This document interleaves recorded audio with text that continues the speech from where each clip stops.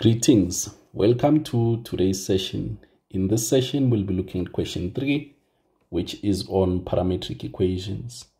So we're given x of t to be that expression, and we're also given y of t to be the other expression.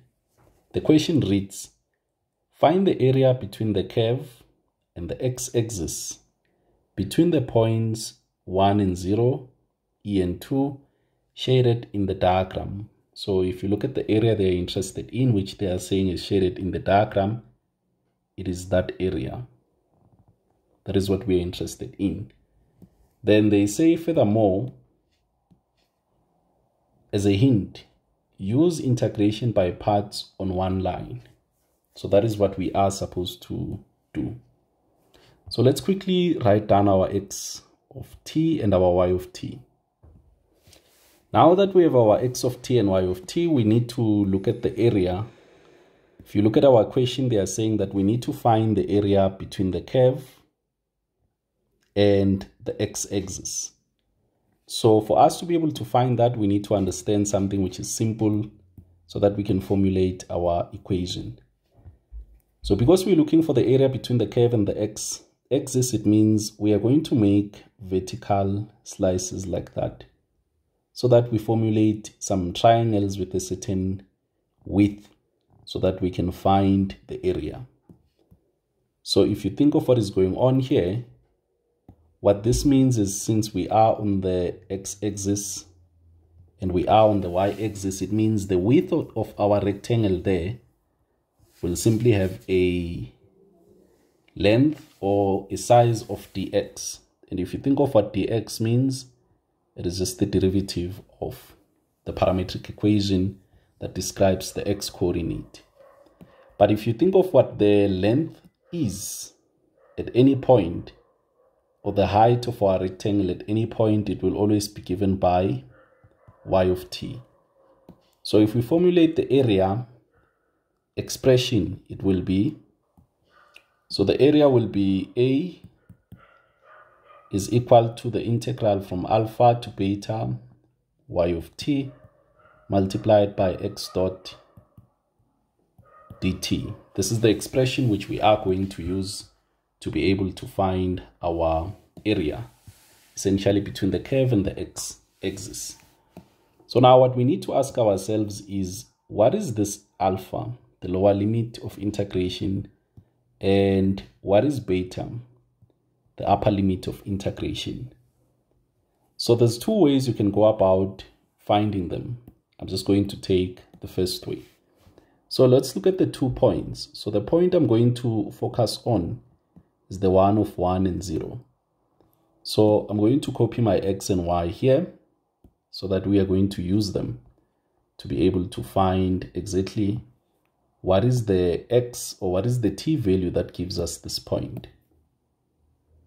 So what I'm going to do is I'm going to equate the x's together, and I'm going to equate the y's together so that I solve the easiest one. So essentially the question is, which I'm trying to answer, is what t value did I put for me to move from e to the t to 1, and what t value did I put on y of t for me to move from t squared plus t to getting 0.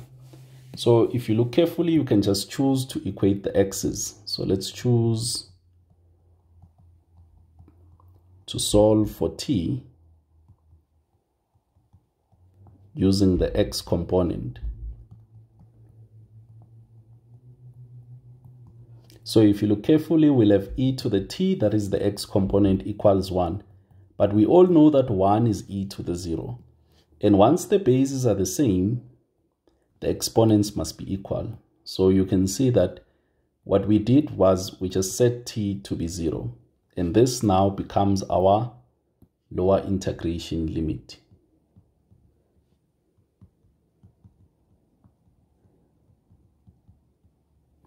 So that becomes our lower integration limit. So I'll just use lower integration limit. Done with that. Now let's look at the other one where we need to deal with the upper integration limit. So I'm going to copy my x of t and my y of t, paste them down here. And then let's quickly see what we have. So if you look at the point, the other one, it is e and then it is 2. So I need to ask myself, what did I do to my x for me to eventually get to e? And I need to ask myself, what did I do to my y, specifically t, for me to move from t squared plus 1 to getting 2? Then the same question applies on the other one. So just like the previous one, I'm just going to choose the x component.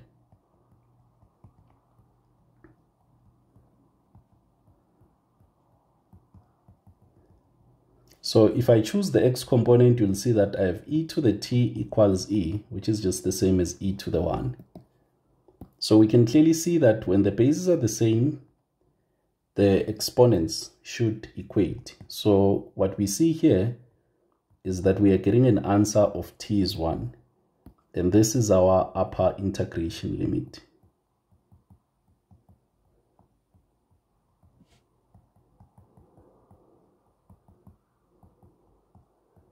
Okay, now we sorted with the limits. We can now go ahead and find x dot.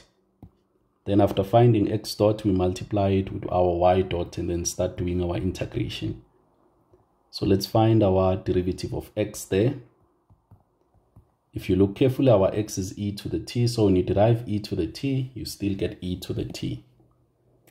So let's create some space and see what we obtain. So let me push this to the previous page and push the other stuff up. Okay, so now that I have my x dot here, I can now go ahead and do my integration. So if you think carefully, my area will be equal to the integral from 0 to 1 of our y of t, which is t squared plus t multiplied by e to the t, because of that formula, of this formula which we have here, and then dt. So when we look carefully here, we have a function that depends on t and a function that depends on t. That is why we need integration by parts.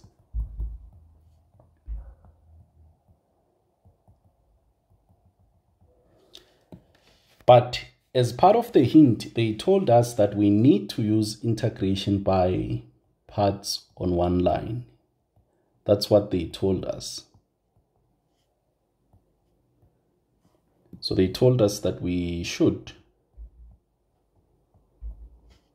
use integration by parts on one line.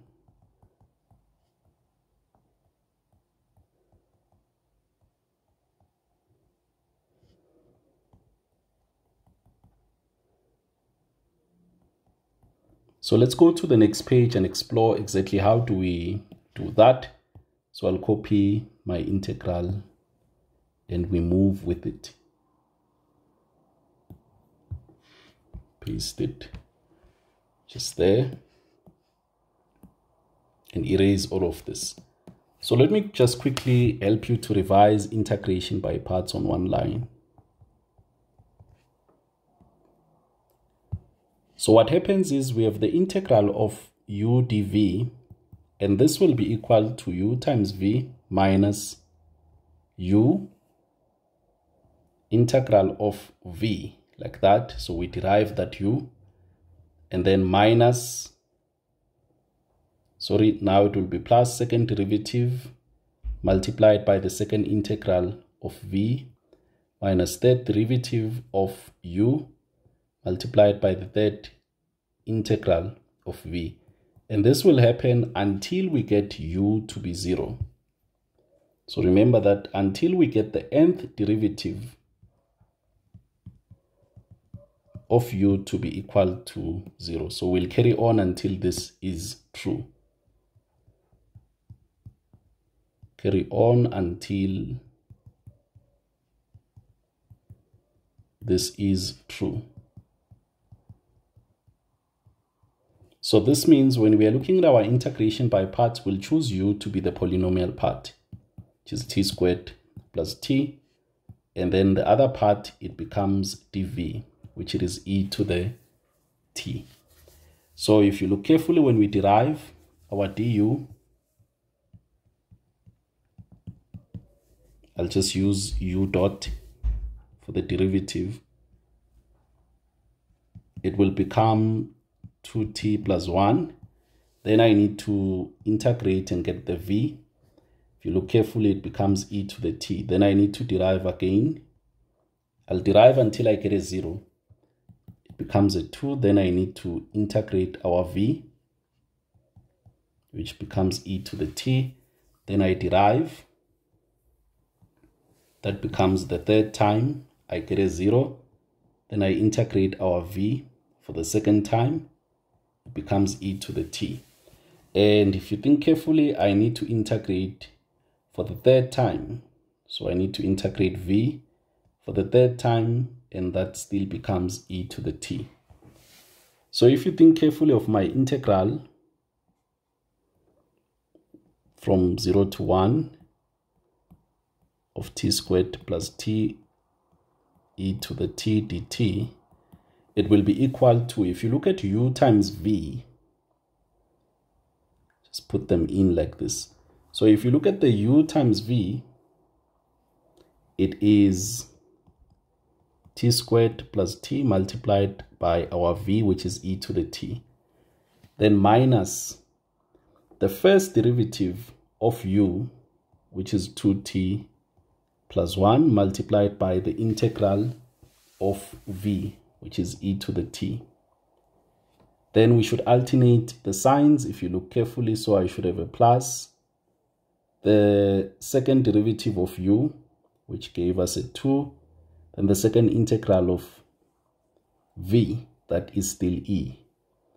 And then we go to the third one, we change the sign. The third derivative of u becomes 0. The third integral of v becomes e. So once we get the 0, we stop. So the limits are 1, 0. Okay. So if you look carefully, I can just pull out an e to the t. Then if you look at what is going to happen inside is I'm going to have t squared. Just going to collect like terms. This will be minus 2t. So that will end up being t squared minus t. Then I'll have a minus 1 plus 2. That will just be a plus 1, like that. And if you look, we are evaluating this between 1 and 0. If we do the substitution here, you will see that what we will have will be e to the 1, open bracket, 1 squared, minus 1 plus 1. Then minus e to the 0 when we substitute the lower limit. That will be 0 squared minus 0 plus 1. So if you look at our final answer, we're going to have e into, if you look carefully, it will be just 1 minus 1, which will be leaving us with the 1. Then minus e to the 0, we all know it is 1. Then open bracket, inside, if you look carefully, you're only left with 1. So if we now finalize our answer, you will see that our area will simply be given by our e minus 1. And this will be units squared because we are looking at the area. So I hope this does make sense. Make sure that you do understand integration by parts on one line. What is most important is that we alternate the signs there. So make sure you do not forget that you should alternate the signs. Another important part, just to close off this video, is the one of finding the limits. Make sure that you do understand how we found these limits here. The lower integration limit and also the higher integration limit. And this equation here applies when you are looking for the area between the curve and the x-axis when you have parametric equations. I hope this helps. Thank you.